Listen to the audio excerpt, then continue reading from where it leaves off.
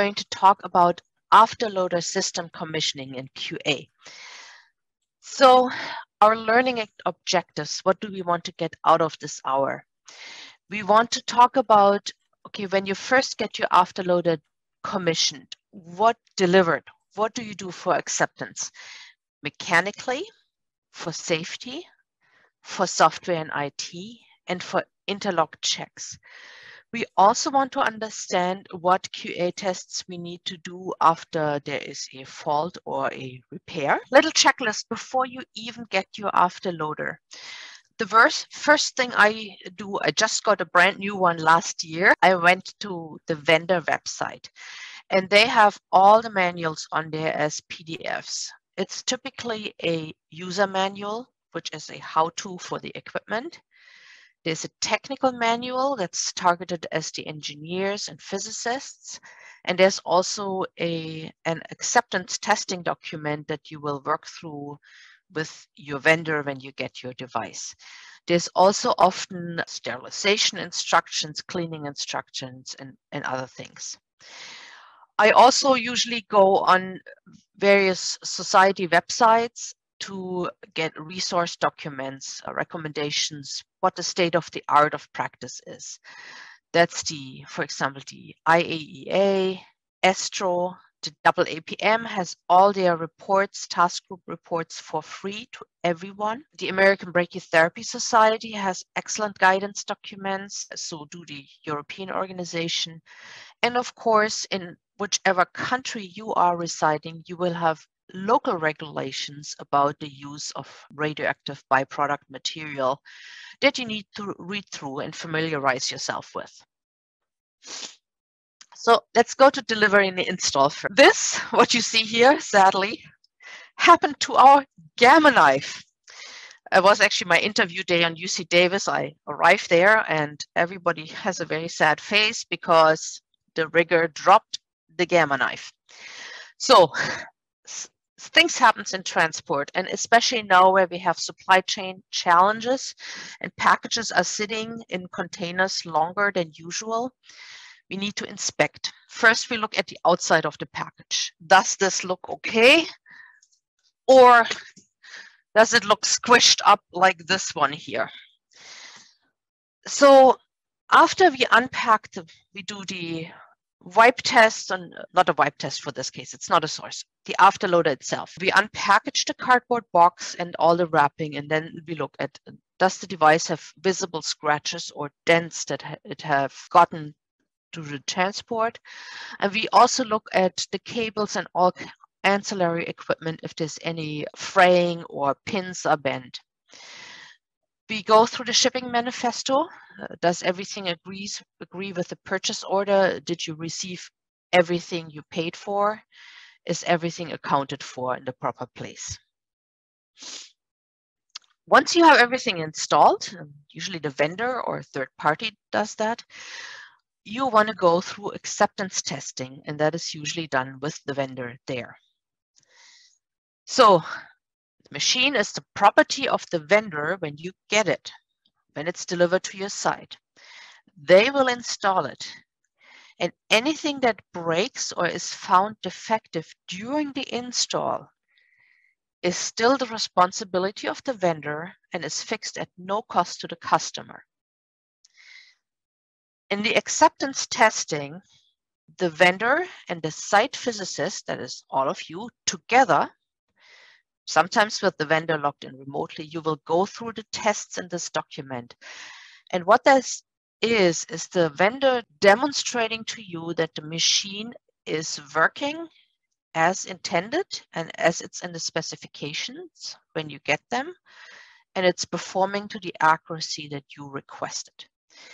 When you sign that acceptance testing document, at that point of time, the machine goes from the vendor property to being your property.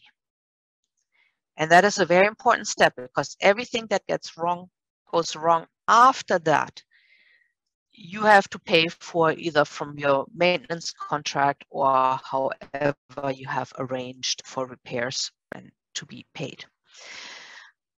So we are not going into very much detail about the acceptance testing documents because they are specific to each of the vendors, and we don't have time to go through all of them. After you've accepted the machine, you will go to commissioning, and that is you, the site physicist, getting the machine ready for your clinic. So, this is a repeat of what I just said. So you have an agreement on the performance standard in your purchase contract. The vendor demonstrates that to you at the time of install. And then the machine goes into your property once you sign the acceptance testing. So vendors often tend to give you the acceptance testing document at the time of install. I always like to request it 4 to 6 weeks early, so I have enough time to read it, comprehend what's in there, and ask questions. You also should have that extra time to compare the, sorry, I have some noise in the line. Excuse me, if you are not muted, can you please mute yourself? The contact information for your recommended QA as well as data points of contact. I'm trying to mute this. Yeah. Tomorrow we have the colleagues. I just had. That's what I'm trying to do. Go ahead. I will mute this person. Yeah. Okay. So you should compare what is in your acceptance test specifications to anything that is outlined in your purchase contract and make sure that agrees. And if you find any discrepancy, bring that to the vendor attention as soon as possible. If there's anything unclear, ask question if there's anything. Then when you have read and understood this whole acceptance testing document, plan for how much time you need for acceptance testing. I typically schedule a half day to a day with the vendor to have everything smooth and figured out. And then after you sign the document, you keep a copy for your records. Okay. And okay, here's an example. Actually, from my acceptance testing document recently, I did an upgrade that was a gamma med in this case. And here is, we checked if the treatment planning system calculated the dose correctly at selected reference points. These were the coordinates. We crossed out the sources we did not use. We listed the sources we did use. Here is the pass-fail criteria. It's ±2%. I did my check mark. Customer demo required. That's for the vendor. Yes. And I said, okay, I have a brief report from Brachyvision in this case attached, and this is my initials. On the right side, you see an example for a test that did not apply. We do not do brachytherapy 2D anymore in our center. So I have, instead of just leaving it empty, which is ambiguous, I have a note here that this is not applicable. That signals that, yes, we've seen that there is a test there, but we have decided not to do that, and that is in agreement with everyone. So some examples what you will do, and again, this varies by vendor. The first is you confirm the functions. So the keys, very important, power outages happen. It's very important that the app works. The door interlock needs to work and other beam on indicators. You'll check out that the console display is working properly. And you also verify that when you have a treatment interruption or after treatment, that the data is retained properly.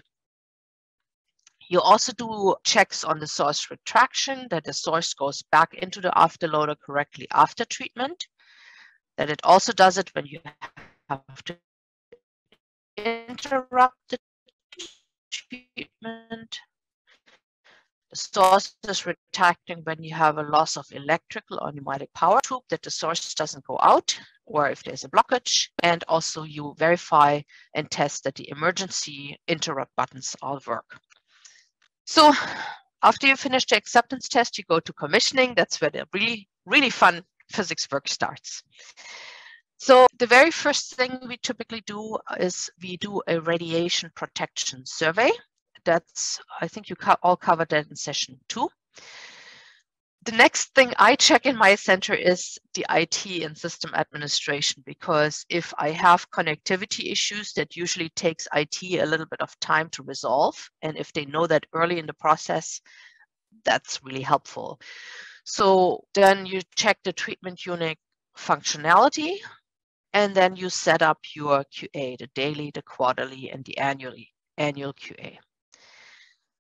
So let's go to stage 1, the survey you cover already, IT connectivity and system administration. Any connectivity and data transfer issues take time to resolve. There are firewalls involved and all kinds of things that IT needs to possibly fix. And I do these first because all of the following tests with the Afterloader and setting up QA, I can do this while IT is working on the other issues. So that's efficiency here. So what I check is connectivity. If you have a CT simulator or a regular simulator, do the images transfer to the planning system electronically? Is the planning system sending data to the Afterloader correctly? Does your plan come over correctly? If you have a planning system that is connected to an electronic medical record system, not all of them are, some of them, check if that is working. And check that both the planning system and the Afterloader connect to your printer and can print out. At this stage, I also set up a USB transfer of data between all of these devices in case the network goes down. We have seen this with denial of service attacks or ransomware attacks every couple of years. Most recently last year happened in the United States. I'm sure it happens in other countries as well. There are malicious hackers that will take hospital IT systems down, and you need to be able to treat without your network working. So there's always functionality in your treatment planning system to write your treatment plan to a file. You can copy that file to your USB. You can bring that to your HDR console and upload that. You also can often take e-data or simulator data, copy it on a USB hard drive, and bring that into your treatment planning system manually. Have that set up and working. It has saved me multiple times in the clinic with a patient on the table under anesthesia.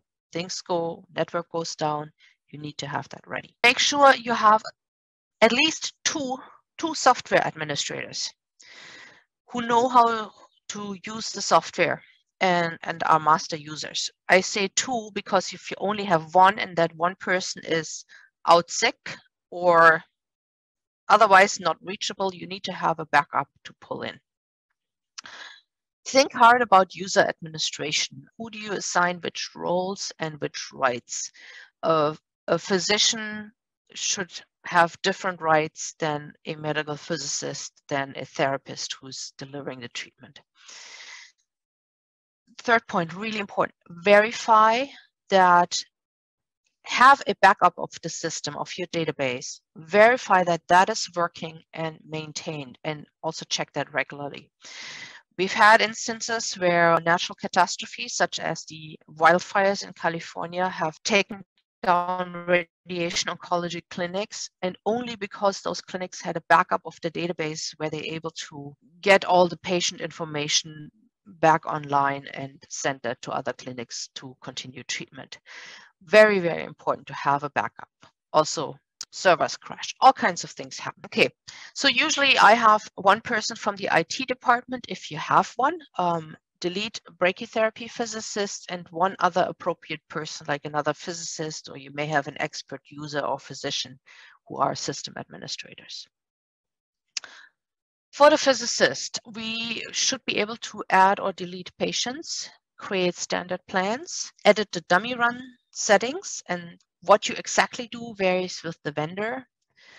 So for example, you can have the option to check all the channels with the dummy at the start of treatment and then treat all channels. Or some machines have settings that check all channels with the dummy at the start of treatment and then run a dummy for each channel before the source is run. So you should be able to edit what you do. You should be able to measure and enter the source strength, and you should also determine the source decay settings. Some systems allow you to choose if you decay your source once daily on the exact time. Sometimes it's every hour, every 75 minutes. If there is a choice, you as a physicist need to have the rights to make that choice and edit that. Again, I can't stress this enough. Backup to external drive each night. Computers do funny things, they crash. Backup, if you have the option at all, back up to an offsite location. In my career, I have seen broken water pipes, draining stuff on the backup disk. We have natural catastrophes, floods, earthquake, hurricanes, wars, unfortunately. Make sure you have a non-local backup. That can be less frequent than each night, maybe every week or so, but it should be done weekly or monthly. So let's go to stage 3, treatment unit functionality. So these are the typical components of the system tests. I mentioned that before. Check that all the console functions work, switches, batteries, printers, indicator lights, light bulbs go out. Check that they're all there. Programmed operation, everything that you wanted to do, it does do. And you should complete a so-called end-to-end test, a complete cycle of a simulated treatment. You simulate a phantom with whoever does that in your clinic. You transfer the plan, you contour with the physician, you plan whoever does that in your site, physicist, physician, therapist, dosimetrist. You send that plan to the treatment unit and you have the person who's delivering the treatment running the treatment. Run through that complete cycle because you will find out what's not working, or you will also find out where people have a lack of understanding what their role is, or if they still have some things about the system that they quite don't understand at the beginning and need a little bit of extra help and training. The source position accuracy is obviously also very important. You need to have a system in place, and I'll show you a few, to verify that the source goes to the accurate place when you send it out. And you also need to verify that the source and the dummy source go to the exact same spot. Because if they don't, you may see on a video camera that your dummy is correct, but maybe your source isn't correct. There's usually a check cable operation that tests that all the channels are clear before you send the source out. You need to understand how that works. You can have, if you have a multiple channel radiograph, that is usually helpful to see if your system works correctly. And if the vendor gives you any kind of test jigs, or you buy that or build those yourself, you need to confirm that the accuracy. You also need to look at temporal accuracy. If you send out the source for 60 seconds, is the source actually going out for 60 seconds? So you typically do that with a stopwatch, or I often use my phone. They have very good timers in here that are accurate as well. You also need to verify the transit dose and the source velocity, because if the source goes out much slower than you expect, you will give up extra unnecessary transfer dose to the patient. Safety interlocks deal with patient, public, and staff safety. So check that if you open the door, the source retracts. Check that your area radiation monitor is working correctly, that you have your audio and visual system communicating correctly. I usually just put a radio or a phone in the room and see if I can interact with that. Sometimes I put a little moving something in the room. Have a portable survey meter, ideally 2 as a backup, because these also break, available on the console, and check that the audible and visual errors and alarm condition indicators work. The safety equipment that you need to have at the console. First of all, emergency instructions need to be posted right next to the console, very visible and not obstructed by anything else. And this is because you train for emergencies, but in a panic, people forget. It's just human nature. Emergency equipment is, you need to have a forceps to get the applicators out of the patient if you need to. You need to have an emergency safe, a lead pig, where you can dump a source into. And if you have to release sutures or anything, you need to have some surgical supplies handy. You should also have the operator manual nearby if you have a non-emergency question that pops up. And again, have a survey meter. Radiation safety was covered in a different session. So let's dive a little bit more detailed into the source position accuracy here. So there are several commercial tools available, and very honestly, if you are good with tools like these, all right. Yeah, thank you. You're welcome. Okay, so several commercial tools. You can also build them yourself if you're a little bit handy. This one has a graphchromic film and embedded distance markers for reference, highly accurate machining of ±1 millimeter, and you auto-radiograph the source on the film from the most distal source on the very top of that film you see here to the back. And you can see how well the source positions align with these little metal embedded wires that image on there, and the tolerance is ±1 millimeters. Next slide, please. All right. Okay. So you run that at commissioning, you run that for every channel and transfer tube at commissioning. There's also tools available that have multi-channels. There's also technologies where you just have a webcam mounted above a ruler, and the position of the dummy source relative to the live source can be confirmed with that ruler. And if you disconnect the transfer tube in that test, you can also check if your system detects that the channel is obstructed and will not deliver the treatment. Okay, next slide, please. So let's go to temporal and timer accuracy. Next slide, please. I should also mention that you will be provided with an Excel spreadsheet with little tools for all of these. Okay, next slide. Timer function. So you program a test run with a defined time. I typically use 2 minutes. 1 minute is also good. You deliver the treatment and you measure the treatment time independently, either with a calibrated stopwatch, or I often use my phone's timer function. The tolerance is ±5 seconds.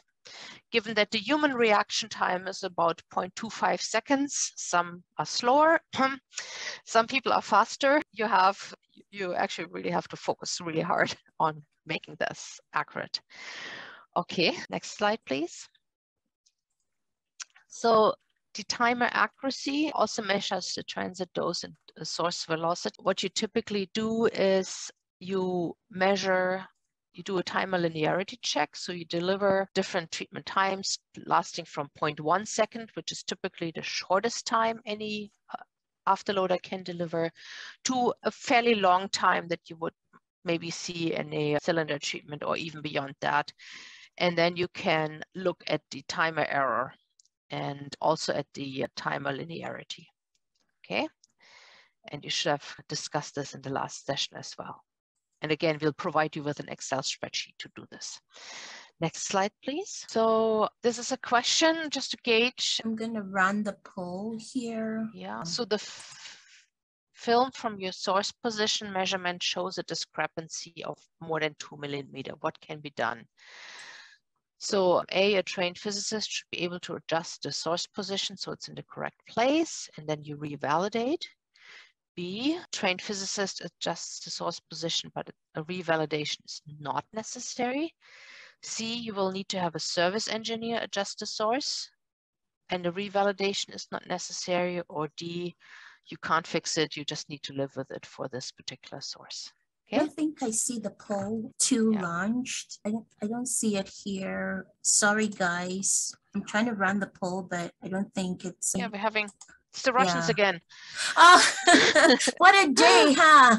Apologies for any Russians on the call. No, that's not the intention. Yeah, it's been one of those days. I apologize, people, but I don't think I see our poll tool here, and I promise you it will be better next time. I did all the test runs, but I guess I didn't anticipate this long enough. But you can also put your answers in the chat with us. Yes, when we're doing it. Yeah. So I can, since we don't have the poll, I'll answer that. So it actually depends a little bit on your afterloader. In my specific afterloader, I can adjust the source position within, I believe, 2 millimeters. There's a tolerance. If it's out more than 2 millimeters, I have to call the service engineer, but I can tweak a little bit. The previous afterloader I had did not allow the physicist to adjust the source position, so I had to call the engineer and get the engineer to do that. After you adjust the source position, you always revalidate the film. Okay, can everybody please mute themselves? Okay, next slide, please. Please mute yourself. Don't forget to mute yourself. Next slide. Yeah. So again, most systems, answer A is correct. Some systems, you will have to get a service engineer, some older systems. Okay, so next slide. Okay, please everybody mute yourself. A lot of background noise. To do this and mute people because I'm the host. But can you go to the next slide? So yes, yeah, so we can continue. I want to have enough. Yeah. Okay, I think one up. I think one up. You went two. Yeah, I think you went two. Oh, there. Back. Yeah. That one. Transfer tube and applicator commissioning. I just want to say that it's a very integral part of the treatment unit, and you need to touch and commission each individual part that you receive from the vendor. And that is going to be covered in the next session. And that is on March 6th, I believe. Okay, let's go to the next component, a complete cycle of the simulated treatment. So what I do, and this is you can't read the details of this picture, but I create a little workflow that writes down for everybody what each step is and in which order that happens. And so we then perform an end-to-end test. We use a simple phantom, and every single step should be, every single step of the workflow should be performed by the staff who's actually going to do it in your clinic. And the goal of doing that is you also will see if the staff understands what they're supposed to do and if they know what information they need to hand off to the next person. Now the presentation disappeared from my slide. Do you see? Now I see it again. Okay. So run through it with everybody on board, make sure everybody understands what they're doing, check that the afterloader does what it's doing, and that everything is clear. And this is your opportunity without a patient off the table to talk through everything and resolve all remaining questions. When you start out with your new applicator, I always recommend start with easy patients, the cylinders. Don't jump in with a prostate HDR. Cylinder, then you do a tandem and ring, then maybe tandem and ring with 1 or 2 needles, go to interstitial and work your way toward more complex cases. Next slide. Let me pause and just pass an announcement because I'm also struggling to mute people even though I'm the host. So just a courtesy reminder, everyone, we're getting a lot of feedback from people whose computers are not muted, like the Zooms are not muted. So if you're not muted, can you please do us the courtesy and mute so that you don't distract your fellow participants? I would really appreciate that. Thank you. So next slide, please. So, sorry, that one. Yeah. So you'll choose a commission transfer tube and applicator. We'll talk about that next session. You'll have the technologist image the applicator. Please mute yourself. Have the technologist image the applicator. Have the physicist or whoever creates the treatment plan create the plan, and have the technician deliver the treatment. If you have it available on your site, check the dose using the TLDO film. Please mute yourself. Okay, next slide. So other commissioning tasks about the transfer tubes, applicators, and treatment planning system. Okay, next slide. So let's go to ongoing equipment QA. Some of the tests that you're doing during the commissioning will need to be repeated on a regular basis as part of ongoing QA.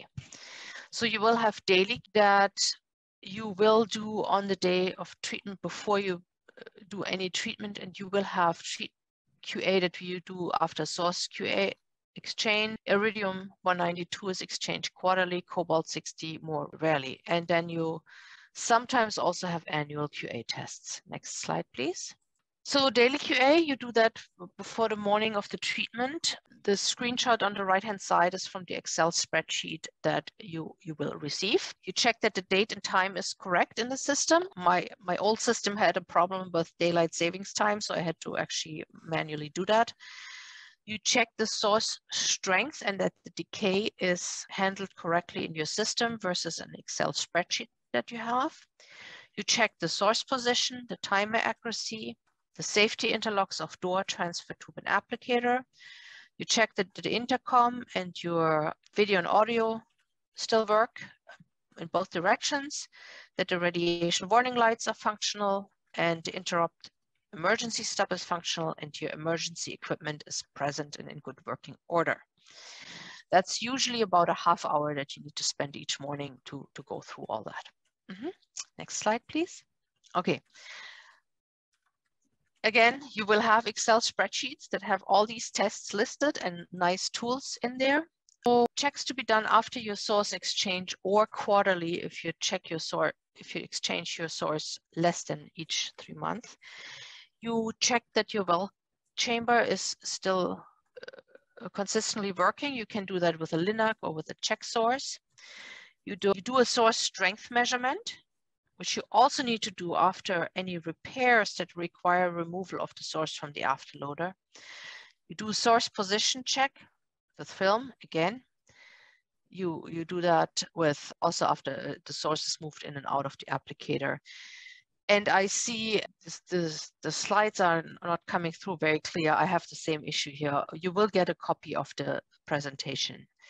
So you check the length of the transfer tube. There's usually you will receive a ruler, some kind of system with a ruler that you can use to check your transfer tube length. You do your daily QA tests, you repeat them, and you check that the daily QA tests have been done. And when you get a new source, you need to put the new source information in your treatment unit and your planning system. And you do need to generate a new decay table. You'll have that in your Excel spreadsheet and print that out and have that at the treatment console and the planning area so you can actually check that the decay of today is in agreement with what your treatment planning system says versus your Excel spreadsheet. I recently in my clinic actually had an issue where the physicist entered the new source in the treatment planning system, but he did not put all significant digits in. And over time, after 2 months, that actually led to a discrepancy of 1% between the actual source strength and what the treatment planning system had. And we found that because we had this Excel spreadsheet that showed us what the source strength should have been in the planning system, and we noticed this discrepancy. So next slide, please. Annual QA. I go through all my applicators that I have and check visually. Are they in good working order? Are there any cracks, breaks, anything that looks funky? I do a sample recommissioning. Are the sources still going to the correct place? I verify that the well chamber calibration is up to date. In the United States, we send them to the calibration lab every other year. So if a recalibration is coming up, I notice that. Same thing for the electrometer. If it needs recalibration pretty soon, I make sure that happens.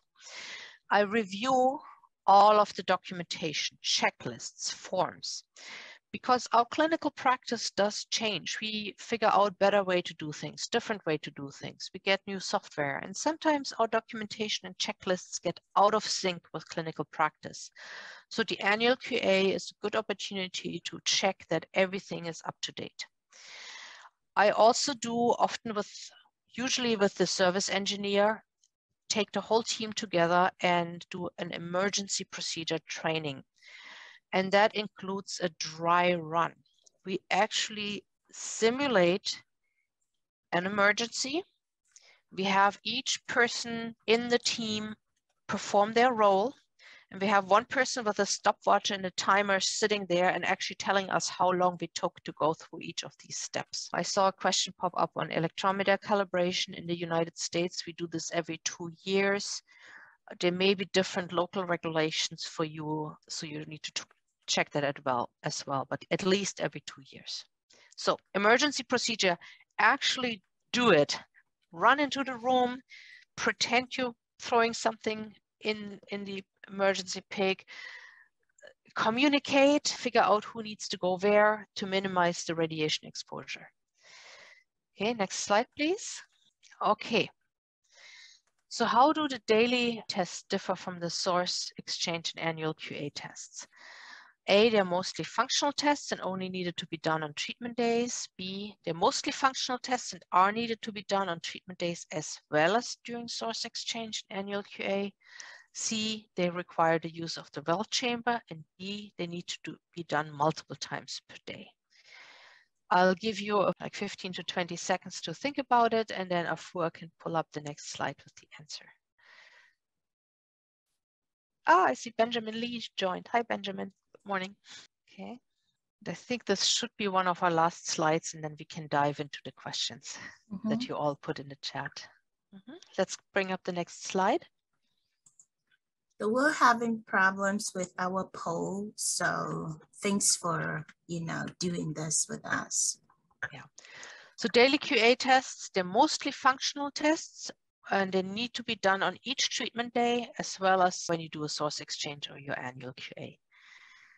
And let's see, is this the last slide? Yeah, one of the last but one. Okay. Yeah, it's so, okay, errors. Why do we do all of these tests? Mistakes happen, things break, we are human. There is actually a free publication from the ICRU, publication 97, Prevention of HDR Brachytherapy Accidents.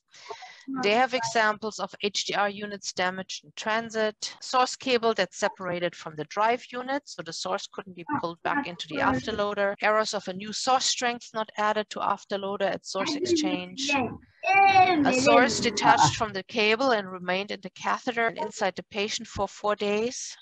That actually unfortunately killed the patient. And there's also been incidences of inadequate bunker shielding, which is a safety issue for staff.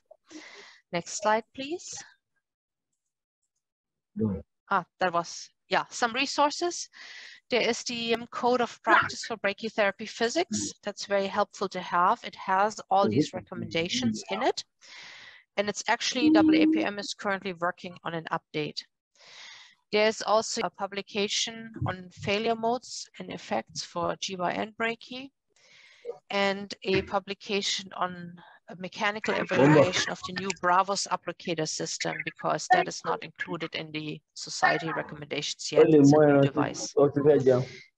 And with that, I thank you everybody for the attention.